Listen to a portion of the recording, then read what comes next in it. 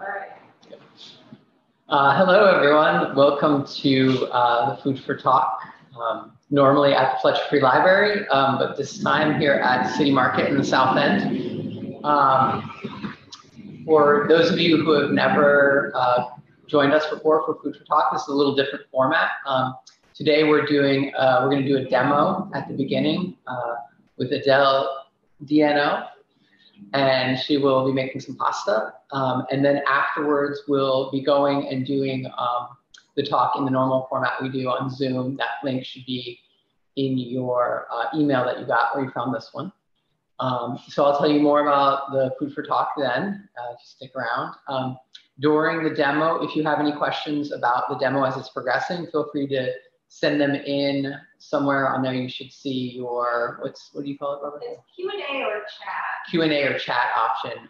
Feel free to send in questions about the demo during it, and we will field them to Adele. And then at the end, I'll probably do a little Q&A with her as well, and to find out more. And so if you have any questions about her what she does or anything like that, save those for then. And then we will talk about the book after this in the Zoom meeting, and I'll get to see your faces and say hello to you there directly. So I'll turn it over to Adele now. Okay, thank you, Richard, and thank you to Barbara and the Fletcher Free Library and Carrie here at City Market. And for all of you who decided to stay near a computer, I hope it's, or a phone, I hope you're outside enjoying part of this day because it's really beautiful and we have a lot to celebrate. So let me tell you a little bit about myself. I grew up in an Italian-American household, and pasta was definitely on the table almost all the time. Both my grandmothers were Pasta Grannies, and they made pasta. So I've been making pasta since I was 5, which is a long time. And Sunday was when we had pasta together as an extended family. Mandatory. Go to grandmom's house, and you were having homemade pasta. That was just the beginning. So I've had a lot of pasta, but I'll be honest with you, I didn't like homemade pasta growing up. I would only eat it out of a box. I know, I missed out on a lot of good meals, but so today what I'm going to do is I'm going to show you how to make pasta dough. It's really easy. The hardest part really is trying to find semolina flour. They're out of it at the co-op. They had some in the cupboard, so I was really lucky. You can use any flour, but I do prefer the traditional semolina flour, and that looks like this. It almost looks like a very fine, can you see that okay? Yeah. A very fine corn flour, but it's not. It is a wheat product, so if your friends are gluten-free, you can try this with buckwheat, and I love buckwheat noodles, and they're really expensive, but buy the flour and you can make them with the same techniques that we're using today. But I don't think you want to use tomato sauce and try and get by making an Italian meal out of buckwheat noodles. So it's very easy. I'm actually using a measuring cup, but I think my grandmother just used to use her hands. So for a basic recipe of 3 cups of flour, 3 eggs, a little salt, and ½ a cup of butter should feed 4 people. So, but if somebody eats a lot or a little bit, it's different. So you take the 3 cups of semolina flour, because I find that that's a good quantity to do. I have gone as much as tripled this recipe. It gets a little hard to handle with your hands. So I would recommend doing no more than 6 cups at a time.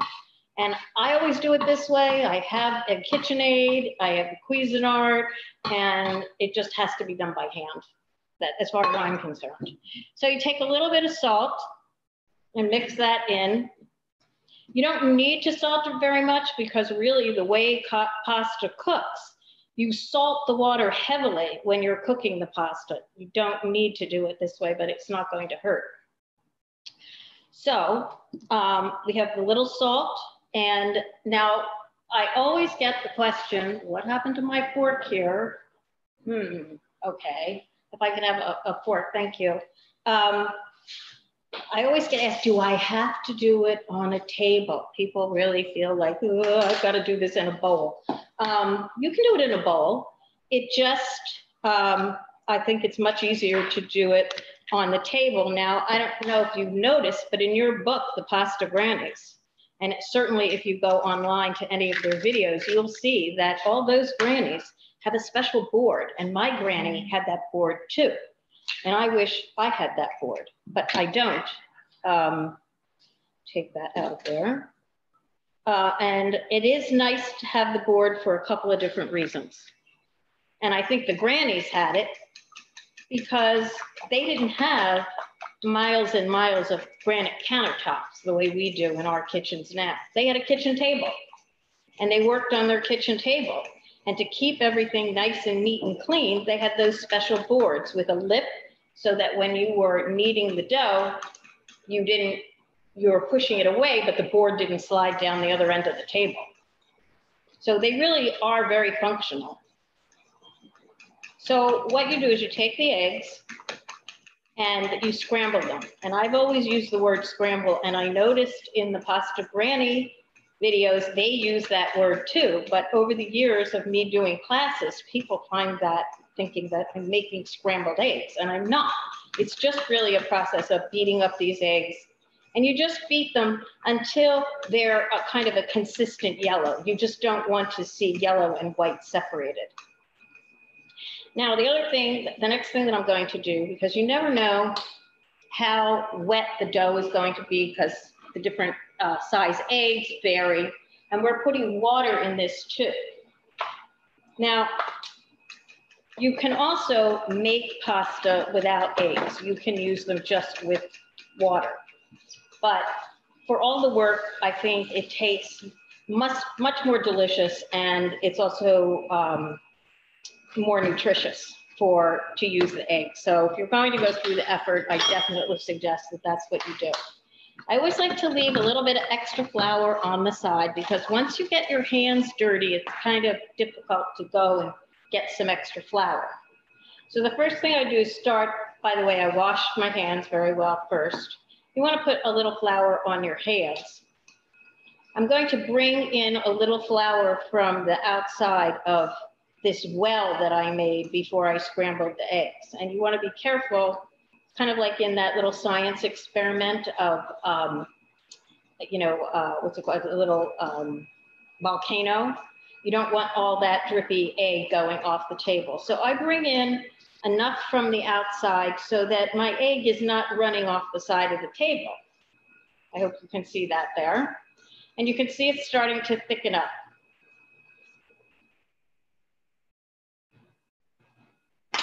And you start to knead the dough. And it's just like kneading bread or kneading pizza dough. It's all the same. And I kind of bring in some of the flour to incorporate it into the wetter ingredients. And I keep doing that. And I move the dough around. I'm sure most of you have worked with bread dough. What's nice about this is you don't have to worry about having water be too hot and kill the yeast. There's no yeast. And one of the things I tell people in my classes is I tell you about things that can be mistakes because I've made them all. Like the first time I ever made bread, I said, warm water, hot water's gotta be better. Well, I had a brick. And that was it. Well, I learned. So I'm turning this, and if you take a look at the dough here, can you see how it's separate? You can see that it's yellow and white and chunks. People say, how do you know when you're finished kneading the dough? Well, there's a couple of different ways. One, it looks more homogeneous. It's a nice, consistent color, as opposed to being the separates of white. You'll feel the dough, and I'll show you how you touch the dough with your finger, and when it springs back, it's ready to set. Now that's the other thing. You do want to let the dough set for at least a half an hour because that brings out the elasticity in the gluten. So I already made one recipe of dough before we started so that you don't have to wait 30 minutes for the dough to rest and become more elastic. Someone is asking how long you've been cooking for. A long time. Well, I used to cook with my grandmother on that board and make pasta. Even if I didn't eat it, I liked making it. So since I was a child, but I honestly was a very picky eater in my personal life. And I think it was part of rebellion with my Italian ancestry. And so I didn't eat their homemade anything. I had a very limited palate until I went to Europe and realized what I was missing. So, and now I love to cook Italian food. I love to cook in general, and I love sharing that cooking and easy cooking. It doesn't have to be hard. You don't have to worry. I mean, the worst thing you're going to do is poison somebody. And, you know, if you just keep to good, healthy cooking habits, you'll be fine. So maybe there's a little too much of one thing or another. It's okay. We'll see. And for today, while I'm still just working this pasta and trying to keep you entertained here, I made 2 sauces. Very simple. I'll show you the jar in a minute, but I always like to use Delamore sauce because they're from Vermont. They're in Winooski. They're made right here. I love his sauce. You can have it plain out of the bottle. Oh, thank you, Richard. And Richard said his first job ever was at the old Philomena's, which the predecessor of Delamore sauce. Yeah. So that was pretty funny. So I made a simple sauce. I always keep Delamore sauce in the house because you can just put that over pasta. Today, I did 2 different sauces, which, believe me, they really only took minutes. One is going to be a meat sauce because Barbara and her family like meat sauce. And I'll tell you, I made that just by sauteing up until really clear an onion in a little olive oil with a little salt so the onion doesn't burn. And then I added a pound of really good Vermont beef, sauteed that up, and added Delamore sauce. That's it. That's a meat sauce. You don't have to make meatballs, which are a lot of work. The other sauce that I've made is Delamore sauce. Heat it up, add some cream, put in some fresh Parmesan cheese. That's for Carrie. She's a vegetarian. So you can please everyone with a pasta dish. Someone is asking, did you say you could use whole wheat flour instead of semolina or white? Yes, you can. I would not suggest using all whole wheat flour. I would suggest using some white flour with that. Very often I will use white flour and spelt. Spelt is my go-to other flour, although I just discovered a flour that I really, really love, fricas, and it's really delicious. I found it at Price Chopper, and I said, ooh, I took a is it like Frika? Like Fricas, F-R-E-E-K-A-H. Oh, I've never seen it as flour before. No, Oh, well, I never saw it as anything before, but it's delicious. Interesting. Yeah. Yeah, it's like a green wheat. Oh, really? Yeah. Because it's a light brown in the flour. You'll see it in Middle Eastern cooking. Really? Yeah. And as a flour or a grain? No, I've never seen it as flour. Yeah. Yeah, I haven't. They may use it as a flour, but I've never seen it. Yeah, I think with it they harvest the grain when they're still green. It's like another ripe wheat, and they burn it, so there's like all these. Oh, so that's why I got the brown color. Yeah. Well, it's really delicious, and you know, hey, this pandemic is going to hang around for a while, and it's going to be winter, and I think people are going to be doing a lot of baking. So flour is going to be the old toilet paper. When you do other flours, do you have a ratio you work with? Oh. No, and I use the same ratio, which is 3 cups of the flour, 3 eggs, half a cup of the water, and if it's too wet, add a little more flour. Yeah. If it's too dry, add a little more water. It's very forgiving. That's what I said. Be relaxed about the whole thing. So you can take a look, and I'll show you how this is going here. It's getting better. Not ready yet. and I kind of like bring in a lot of the flour from the table as I'm doing this. And I'm pushing and turning. And by the way, the most strength that you have in your hand is not in your fingers, it's in your palm. So when I'm rolling this, if I want to use my fingers, I'm just not getting much pressure on there.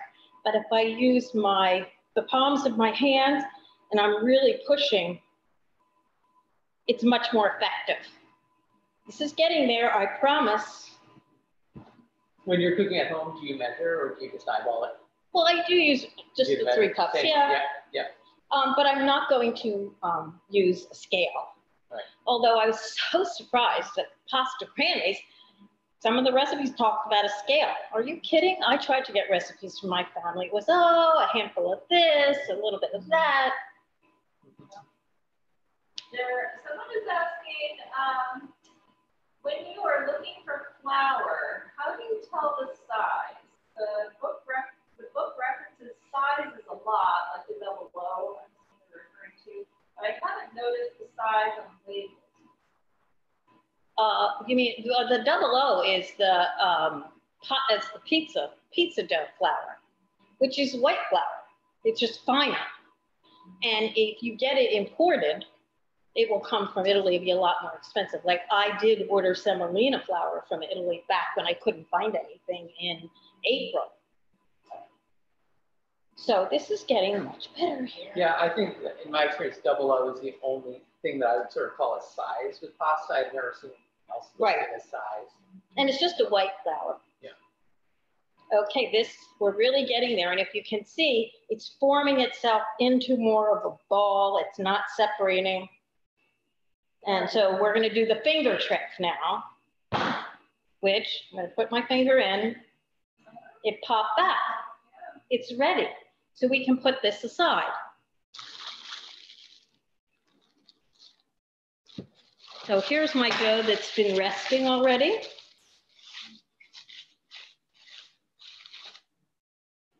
Now.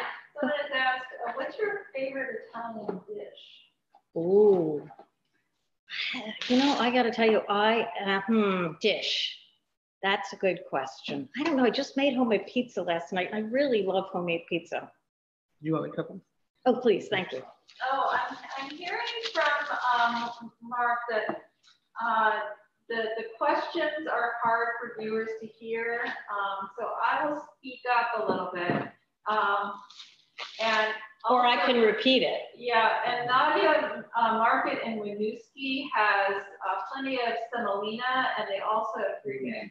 Oh, great. Good to know. What's the name of that again? Nadia. Nadia? Market's on That's an Iraqi market, right up the hill. Oh, I see. Yep. I know where it is. Yep. Okay. So I'm going to take a hunk of the dough and leave the rest covered, especially when it gets to be winter and the heat's on. It will dry out, not the end of the world, but what's going to happen is you'll get a crust on the outside, and the crust will then get incorporated into your nice, fluffy, spongy pasta dough. So let's see if you can take a look at the pasta machine over here. How are we doing to be able to see that? Yeah, looks good. Okay, so pasta machines. I wish I could tell you there was some rhyme or reason, but they're kind of like onesies for babies. The systems are always different. So you have these 2 rollers here. As they separate, they make the pasta thicker or thinner. It's adjusted by a little wheel here. The wheel will always have numbers. In this particular one, 1 is the widest. And then by turning it, you have to kind of pull it out and turn it. It can go down on this particular one as low as 8. But you could have another machine where the thickest is number 10. No rhyme or reason. I think mine goes to 6. 6, see, doesn't matter. So, but one thing I will say about the pasta machine, if it's made in China, just walk away. It won't last. I'm sorry, it won't last. So I definitely recommend getting a machine that's made in Italy. And people always ask me, oh, where can I buy one? Well, you can buy them at kitchen shops, but just make sure that in fact they are made in Italy, and check, because sometimes the wrapper of the box lets you assume that it's Italian, like Fonta's in Philadelphia, which has been famous for years. They now have their own brand and it's made in China. It used to not be. So anyway, just beware. So the first thing that I'm going to do is put a little more flour on here, and I roll it out to begin with. And I always like to do this. I like to make one end thinner, as in a small tongue. See how this tapers here? Because when I put it through, and in this case, it's going to be number 1 roller, number 1 size, it will catch better. So I go through once. You don't always have to put a little flour, but when you roll it through once on that thick setting, then you fold it over and you go through again. And what I like to do is do this at least 3 times for each setting. And the reason that you're doing this, you're aligning all of the fibers in one direction. So I do it like 3 times, and then depending on, you know, how much fun you want to have with this, you can go down 1 setting at a time. I usually don't. I usually go down a few settings. But what you can't do, remember I told you that I've always made my mistakes? I'm just going to show you this first off. You don't want to go down too quickly to a thinner setting, because it's going to just come apart. You can't force it to be thin too quickly. So I just want to let you know, don't do that. And if you did do that, no problem, not the end of the world. Just put it back, go back to your other setting.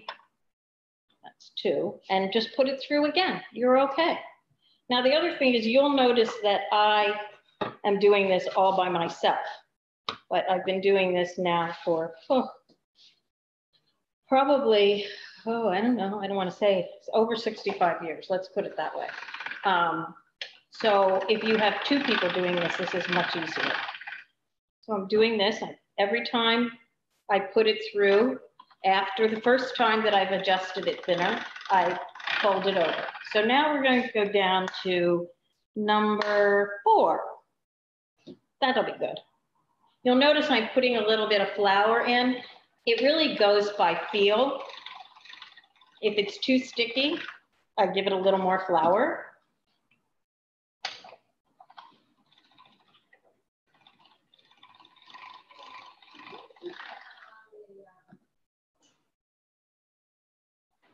So now I went to 4, and I would never suggest doing it on the thinnest setting, because the thinnest setting is just too fine. It's way too much. So I'm going to now go down. I went from 4, I'm going to go to 6.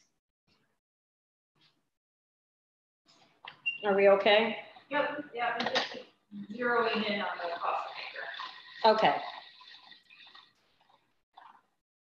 So again, does this develop better texture by sending it through multiple times? Is that the? Yes, yeah. And you're aligning those fibers so they will, and you're compressing them too at a more even rate. Because think of this, you're going to be cooking this pasta in water. If you have 1 piece of pasta, and I should tell you that, make sure when you're adjusting for the final thickness that it's always the same. Because if you did 1 little grouping at 2 for the last setting, and then another one at 8, and you put them in the same pot, one is going to overcook. And there is nothing worse to an Italian than having overcooked pasta. I promise you.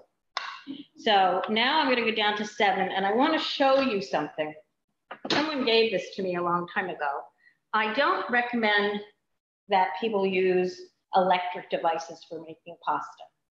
One reason is the machine is going to make you go faster than your mind or your hands can. So you're more apt to not be as successful. But someone gave me this one time, which only fits on certain brands of pasta makers, of which this one it does. Okay. Well, let's see. Usually it goes on here very easily. There. Okay. I just want you to hear what it's like if you're using an electric pasta maker. And I have a KitchenAid and I have a nice attachment for that. It's even noisier. So, and by the way, if it gets too long, because every time you compress it, the length is going to increase, and that makes it more difficult for you to be able to handle the dough, I cut it in half. You can do that. There's no law against that. So I've thinned it down to 7. Here's the noise.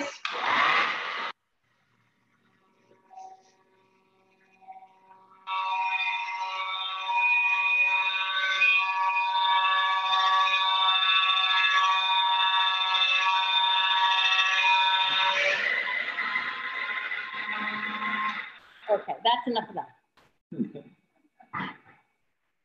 So I'm going to go through this again, put my handle back on.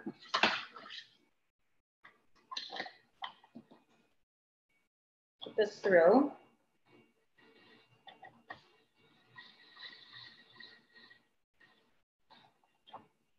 I'm going to put this one aside for a little bit.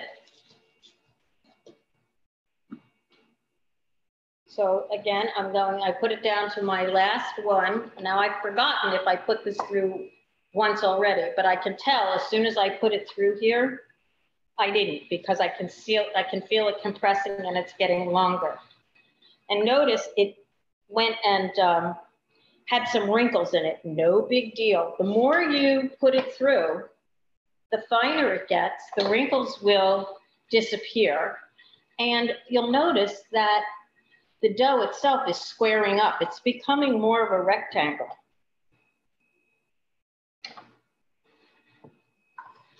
Someone is asking if it's possible to make this without a pasta maker. And you Yes. repeat what I said. Yes, it is possible to make homemade pasta without a pasta maker. And you know what? I'd love to try that with you sometime in the future of this long winter that's coming, but there are tricks to it. Because one of the things that happens whenever you're rolling out dough with a rolling pin, because that's only one roller, this is 2 rollers going in opposite directions, so it thins it out. When you're doing pasta by hand, it's springing back. So you think it's thin, but it's not, it springs back. And there's a technique for actually stretching it and flattening it at the same time. And you'll notice in some of the Pasta Granny videos, they show you how they flip it over and then they cut it with a knife and they line it up. And I thought that was really, really cute. But you know, there are other pastas that you can make that you don't need a pasta machine for, that are equally or in some ways even more delicious, I think, like, you know, gnocchis. And there are some really easy gnocchis. So yes, you can, and maybe we will. So, okay, so I have this through here. Now, you'll notice the, usually the pasta makers come with an attachment for making the actual spaghetti, or spaghettis as my grandmother would call them. So there's the thinner kind, which they would call a linguine, but actually it's more between a linguine and an angel hair. And they always have a little thicker one. The thicker one is fettuccine. I recommend that you do the fettuccine because the linguine is thinner. It has a tendency to be more difficult to handle. So I would always say definitely the fettuccine.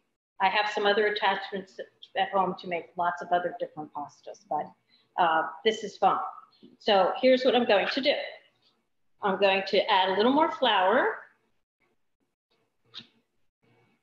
And then I'm going to put it through. You're not going to be able to see this from that angle, but okay. So I'm putting it through again.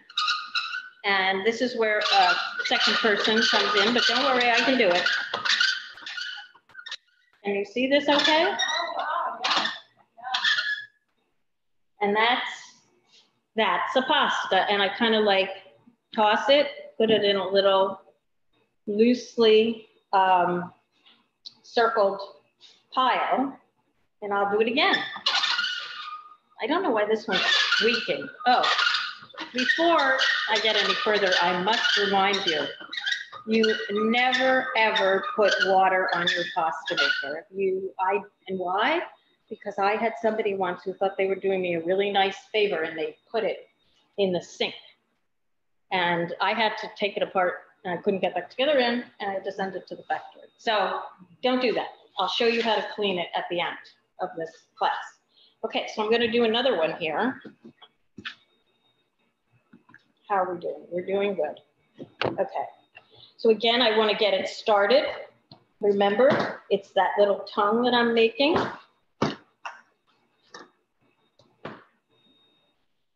So we have the tongue. I have to flip this handle back. Again, I have to start at the beginning with the smallest number, 1 or 10, whatever it is. Put it through once. Fold it. I like to press it down a little bit because then that is kind of like the tongue that gets it started in the machine. I like to do that about 3 times. You know, pasta making is great fun, and I think it's delicious to eat. And many years ago, I realized this takes quite a bit of time. I'm running through this pretty quickly. So I would get there and I would make pasta, and it would take me a good hour, and then you have to make sauces and things, and I'd do it all by myself, and people would sit down to eat, and in 10 minutes, they'd be finished. I said, I think this is a great activity to have people help you with. It's oh, this is COVID. Okay, do it with your family. And if you want to start this, do it telling your family we're going to do this and we're going to do it together. And maybe you get to pick out the different shapes, or different people get to pick out the different shapes or different flowers or something. So again, I'm making it a little bit thinner. So I put it through the first time, it's fine. And you'll notice that the flour is being worked into the dough. Okay, and I press it down again and I put it through again. That's number 2. Does that additional flour that you're sort of working into it, is that kind of getting to a certain dryness as well? Yes, because you don't want it to be too wet, because when you put it down like this, it will stick together. And then you'll put it in the pot and you'll have like pasta glob. And this is where I say, you know, so it's a little wet to begin with. That's okay, because you can always, you know, make it drier by adding more flour. If it's too hard, that's not a problem either, because what can happen is it's just harder for you to turn. That's all. And that's not so bad. Since nobody's going to the gym anymore, this will suffice. But you'd say better to err on the side of a drier pasta than I think so, right? yes. Yeah. And you're probably going to ask me, oh, can we put this in the refrigerator till tomorrow? Yes, you can. I don't usually freeze my pasta dough like this. I will maybe cut it up into smaller pieces if I have something, and use that for, put it in soups later, or I will make raviolis.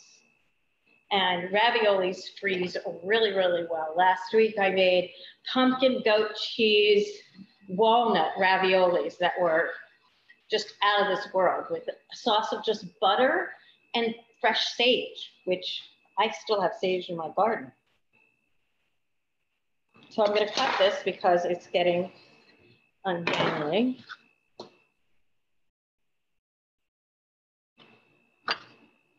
And I always want to make sure there's a little more flour when I put it through the fettuccine part. Because then when I put it on the side here, it'll be a little better to not stick. So again, you have to transfer the handle to the other side. And this is the part that kids really love. This is the exciting part. I'm sorry that the camera isn't on the other side, so you can't see it, but I'll try and bring it up like this so you can see how beautiful it looks coming through. Actually, you hold it right there.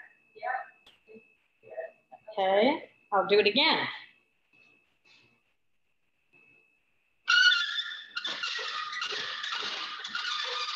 Richard, did you have any questions? I'm sorry for that squeakiness.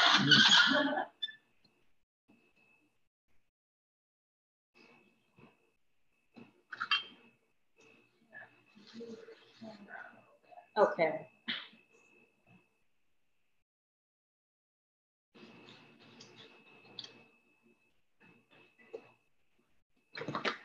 Any other questions from? No, I don't have any more questions. Are you hungry yet? Oh, yes. Definitely. Can you smell the sauce? You know, I can't smell the sauce, but. Can't smell it? No, not through my mask. Oh. Could I ask? Yeah. So where in Italy is your family from?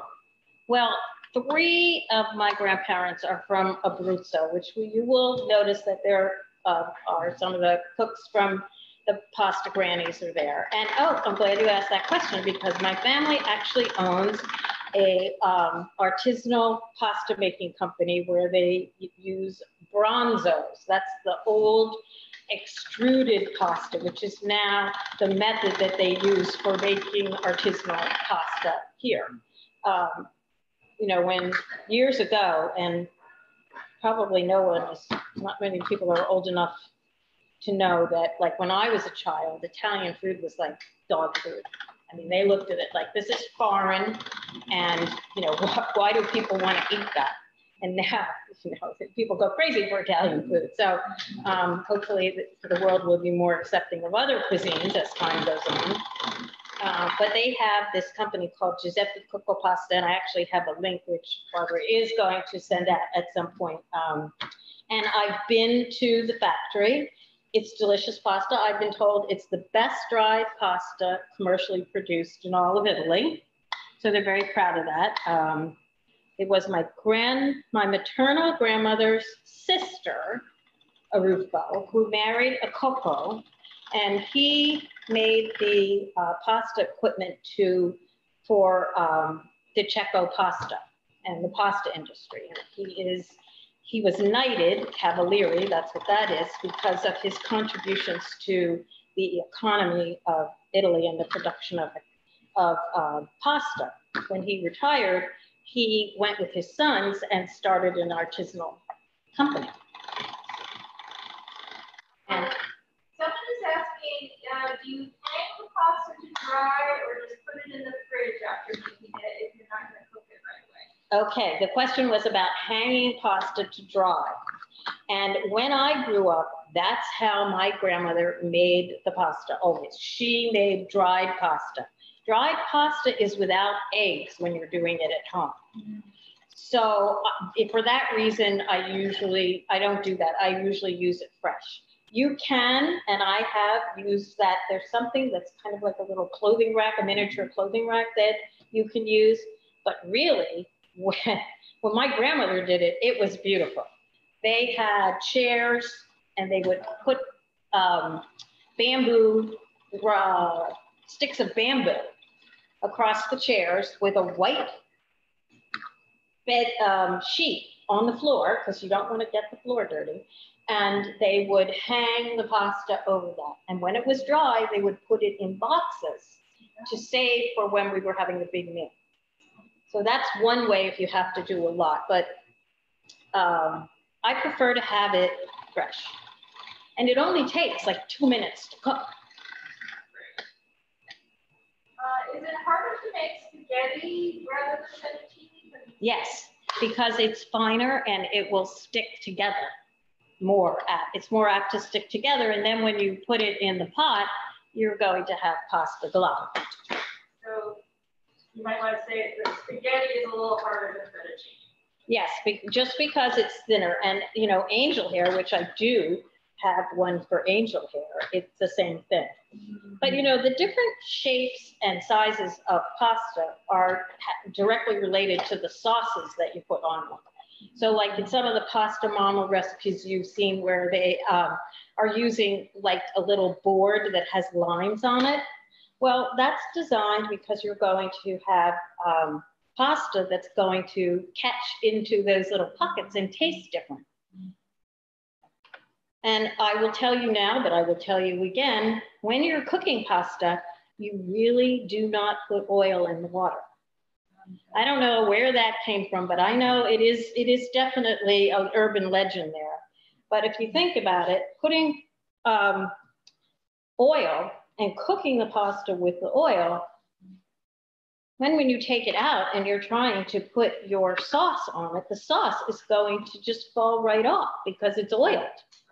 It's the same thing, you know, like when you do salad dressing and you're doing the oil and the vinegar separately. You don't put the oil on first, you put the vinegar on first.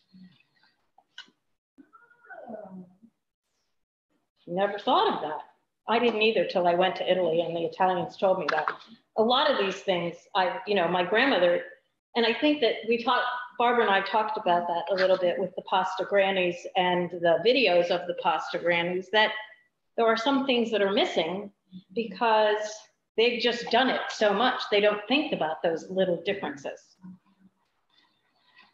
You use salt in the water though, right? You salt the water and you heavily salt the water. And, you know, I never used to do that. But when I went to my family's in Italy, because it's kind of cool, they live in the same house for the last 250 years. This family's still there. They're the ones that told me, oh no, you've got to put the salt and salt it heavily and salt it right before it comes to a boil. Don't do it, don't put your water in. I don't know why, but that's what they said. And, you know, I'm not going to argue with them. Do you use a fine salt or a coarse salt? You know, it doesn't matter, but just realize that regular table salt, like Morton's, it has the least amount of saline in it. And the stronger is, then it goes sea salt and then kosher salt.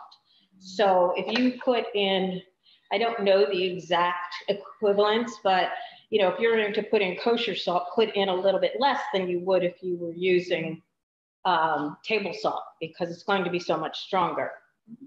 That doesn't matter for the coarseness, it matters for the intensity.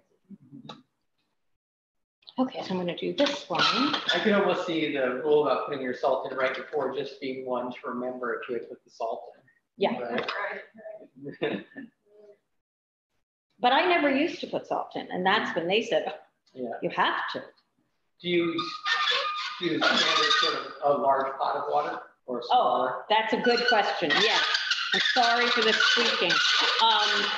Now, so it's a good thing my husband isn't listening to this, but when he cooks pasta, and he does sometimes cook pasta for himself, he will put in a small pot and a lot of pasta. And I say to him, you can't do that, because think about it for a second. You need to cook the pasta. If you put a lot of pasta in a little water, you're putting, the water's hot, you're putting in room temperature or cooler dough, and a lot of it, it's going to lower the temperature of the water. You're going to poach the pasta. So you want to have a much larger amount of water. You can't have too much water, okay? Which reminds me, maybe we should turn up that water because we're going to be ready to cook some of this soon. Turn off or turn up? Oh, up. Make sure it, you want to put it in a rolling boil. Oh, squeaky, squeaky. Oh, wait 1 second, brother, because I just went up. I won't hear you for the squeaking. Go ahead. Someone said, it looks like the pasta sheets are getting wider than the machine space and getting crumpled in the edges. Is that a problem? No, it can't, because you've got the sides on the pasta machine. So repeat that so because they can't hear me. Okay, let me, so the question was, it looked like the sheets were getting wider than the pasta machine. Impossibile. Because there's a certain width, and if you notice on the pasta machines, there's a little like wall here. Let me show you that, okay? I'm just gonna do this one. And I have found, for whatever reason, the longer pasta sits out, the like the dough, it gets wetter. I don't know why. Okay, we're gonna go back to number 1 here again. If you have any more questions about the actual pasta rolling, this will probably be the last time that I go through this one, even though we have a little bit more dough. So you fold it over, put it in again. Now, I'm gonna keep doing it on this first one, so you'll see. It's getting wider, yes. but it's also squaring. I call it squaring up. It can't go beyond the sides. It's like impossible. And I think those sides actually act to bring the dough into a square pattern. Can you see this over here? Yeah. So even, and let's say I want to do this, okay? Let's say, oh, there. You can feel the elasticity in this. Mm-hmm. You want to turn that a little, okay. So let's say I'm not paying attention, the phone rings or something, you know. Watch, the machine is making it go into like a channel. And it's okay if it came across and one is not as thick as the other one. This is very forgiving. This is not like, making profiterole dough or some of these other things that you have to have everything exactly right. I think that's too frustrating. So we're doing that again. I'm gonna go down again. I might go down a little quicker this time. Okay, flour.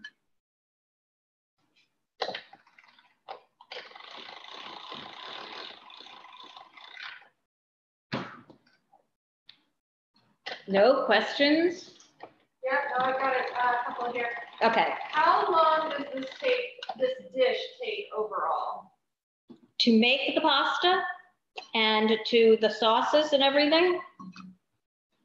I'm going to say depending on what you do. I mean, we've been here talking a bit with this and it's taking almost an hour. I'm going to say leave yourself 2 hours, especially in the beginning, but don't do it by yourself. It just, get somebody else to enjoy helping you, because that makes all the difference time-wise. Just will be much easier for you. Now, I know that this is going to get quite a bit thinner and longer, so I'm just going to cut this now. I was going to ask, what did your family have other traditional shapes of pasta they did? Well, they did the cavatelli, like my daughter was reminding me, and which is kind of like a gnocchi, but gnocchi is made with, there's several different kinds, but the ones that we're most familiar with are made with potato. But they also have a semolina gnocchi, which I've made with corn, with polenta flour instead of semolina, which is great for gluten-free people. Very easy, very forgiving, very delicious. So did that answer your question? Yeah. Okay. So again, and look, I've got some, I've got a little wrinkle in there, and I noticed that it's getting unruly, so I'm just going to cut it a little bit. It's okay.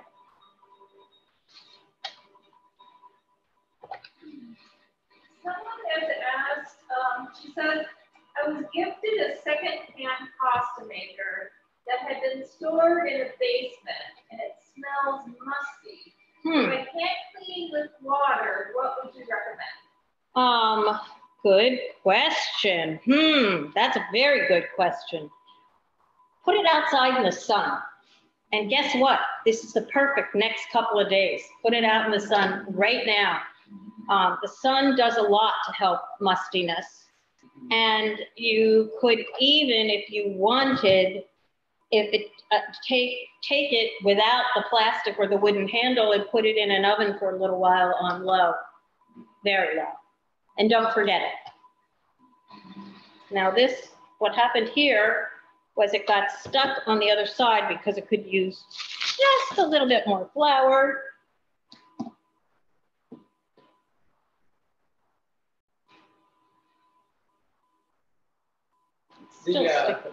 The reason to not use water with it, would you say, is it you don't want it to rust, or because the flour that's in there is going to make the rust. Yeah. The rust. Yeah. And I'm going to show you how to clean this also, because that's important. Because if I were to put this pasta machine away like this and come back a year later or 2 or 5, as people might do, you're going to have mealybugs, and it's just going to be a mess. So I clean it without water. I use a little pastry brush, and I'll show you one other thing that I do, because there's a little place underneath here that the dough gets stuck, I found. Okay.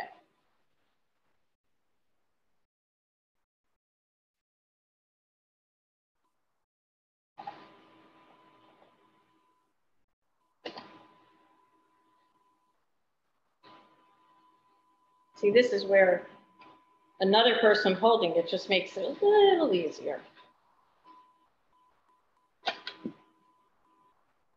And I can feel that this is a little sticky. So I'm just going to put a little more flour on here. And if you were to leave it connected on top of each other and it was a little wet, it would grow to stick together, which we don't want. So a little more flour, and you'll notice maybe there's a little tear here. No big deal.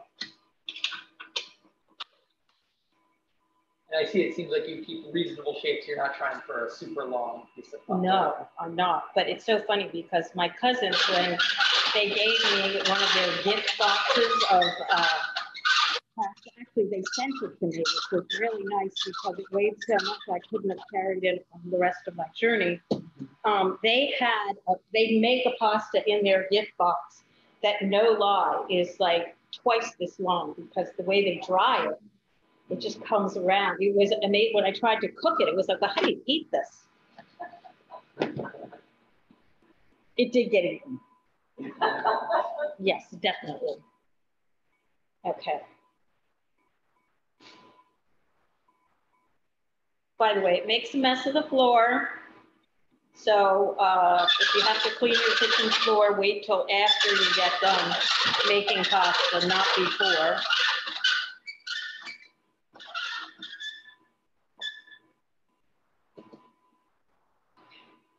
Almost. Any other?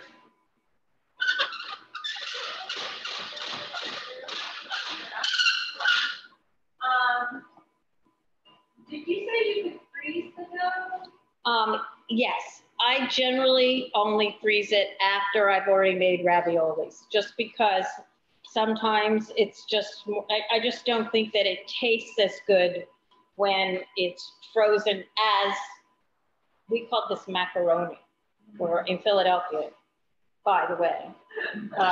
They call it macaroni, and they don't call it sauce, they call it gravy. You don't know why. Nobody knows why. They do. So, okay, let's see. I'm gonna put all of this in the water because we have a big pot of water. Actually, I'm going to use, what I'd like to use is kind of like a tray that I can slide it off into the water.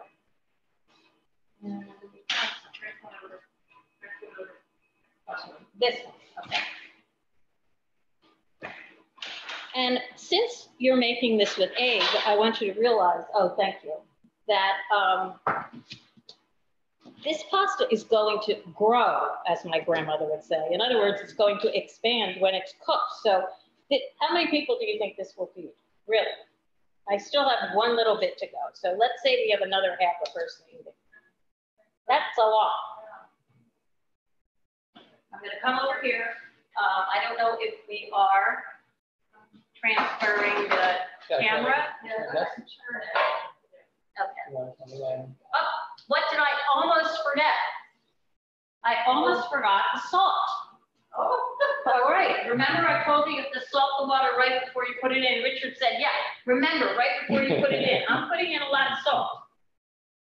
Okay, I'm going to put this in. Now I'm also going to use, my family told me this because I bought this at a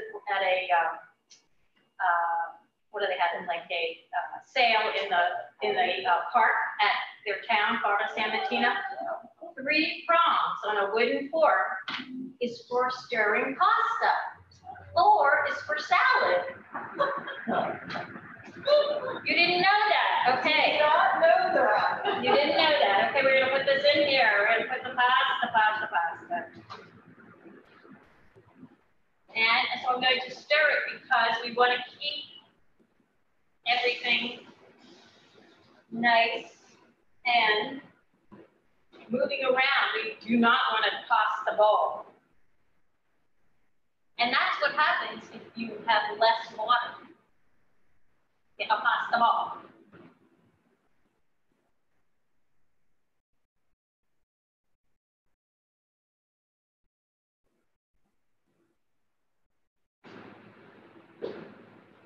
So as you said, with fresh pasta, it's only like a 2-minute cook, right? It's like 2 minutes, and people will always say, "Oh, well, how long does it cook for?" And I remember, I never grew up with this, but as my grandmother would say, "Americano." She came up with the idea that you throw it up on the ceiling, and if it sticks, it's done. I said, "What? I never heard of such a thing." I don't think any pasta granny would approve. Yeah, I don't think so either. But you know what? You just put your fork in, you take one piece out, and you taste it. Remember, it's going to keep cooking. I'm going to wait just a couple more seconds here. And I was telling Richard before we started that, I mean, pasta is serious business in Italy. And when there are large institutions that have to make pasta for lots of people, they have a device that looks like a dishwasher, but it's not. It actually heats the water very quickly, it cooks the pasta, and starts it again. It's amazing. This is serious business, I told you that. Okay, so I really like to use a sieve like this. It's rounded, and you can't see me, but if you turn it, centrifugal force is going to make it easier, I think. So I have some red sauce here. And then I'm going to fix it up. I have a bowl over here. Turn this off. Let's see. I wonder if I'm not, if I could have that clear bowl. Oh no. Yes, clear bowl. Yes. Thank you. I'm going to put this in here. You know, they say you're supposed to use a little bit of the pasta water to help with sauces. And I just figured, well, you know what? There's enough water that when I transfer it like this, it's fine. So,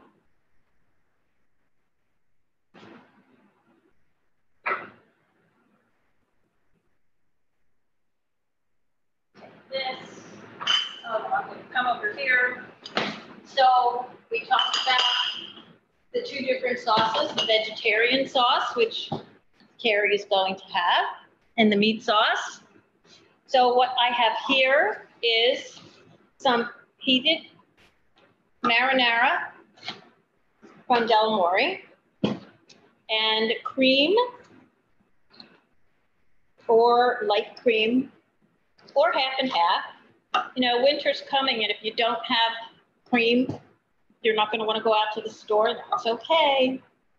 You can just use something else. And by the way, if I have cream like this and I haven't used it, I put it in the freezer, just like this. I cover it up, put it in the freezer. I've even had it whipped, but normally I wouldn't depend on it if I needed like whipping cream for something. So I'm going to put in, this is hot enough.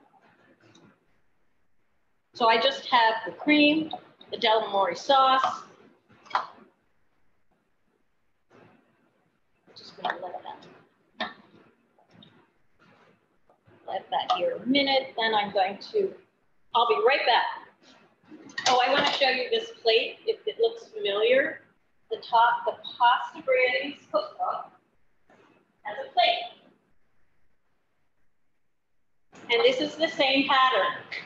It's from Faenza, Italy, and it's called Garufano. It's the pattern of that area, really.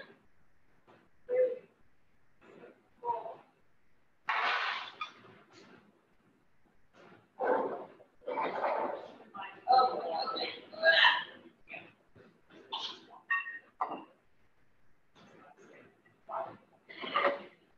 Oh, oh my goodness, this thing weighs a ton. Okay.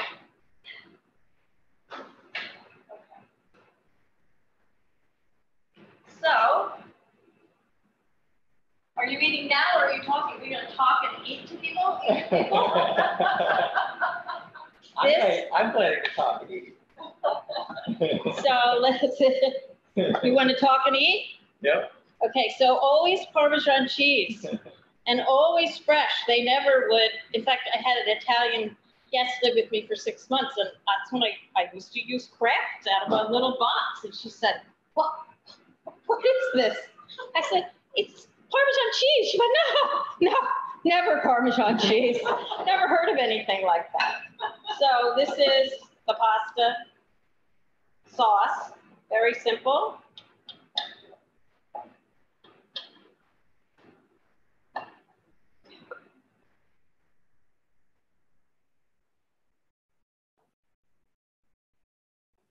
Now, what do you call this sauce or this? I call it a salsa rosa.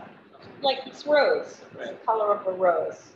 It's so simple and it's so good. And it's less tomatoey. Although, you know, I never even ate a tomato until I was 21. Crazy. Okay, so we'll put a little more cheese on. There we go. I don't know if you want to grab some plates. Are we going to eat and talk? Right, yeah, so we'll have to. Yeah. Oh, you're masked. You can't do that. Okay. Yes. So what we'll do is maybe we can sort of line, finish it up, and we're gonna do a toast. Yeah. It's in a wine glass, but it's actually grape juice. So I'll put the grape juice hopefully inside of the camera. Okay, well, thank you. Thank you very much. What's the toast? Well, I eat pasta every Sunday, pasta. So thank you very much. I hope you enjoyed this, and I hope you'll make pasta again and again and again. And you can, if you're home, you can drink a little wine with it too. So thank you. And if you have any questions, you can email Barbara. She'll be happy to send them along to me, and I'll be happy to answer. It's a long winter. Thank you. Yeah. Thank you. Thank you And thanks City Market for letting us use this beautiful kitchen. Yeah. Thank you.